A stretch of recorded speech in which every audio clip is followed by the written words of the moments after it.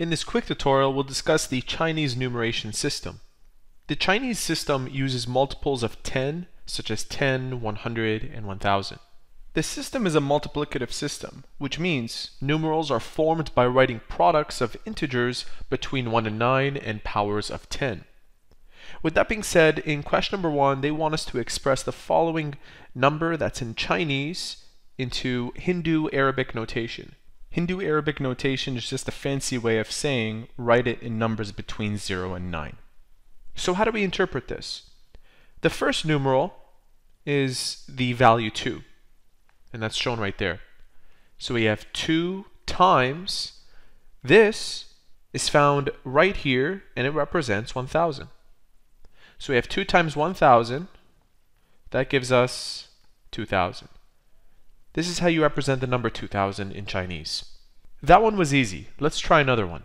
Here we have to express the following numeral in Hindu Arabic notation. Let's begin with the leftmost numeral. This right here is the number 9. We have 9, and then it's followed by this symbol which represents 100. 9 times 100. That's 900. So these two together makes 900. Then we have the following symbol, which is 4. 4, and then next to it to its right is 10, shown right here. 4 times 10.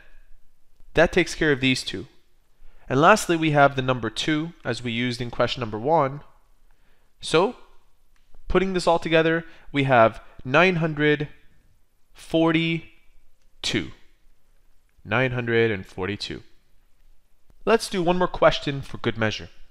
In question number 3, they want us to write 3542 in Chinese notation. No problem. We'll begin with this symbol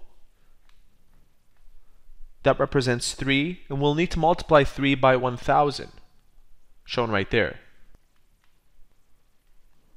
To represent 500, which is the next place value, the hundreds, we will write down the symbol for 5, and we need to multiply 5 by 100, shown right there.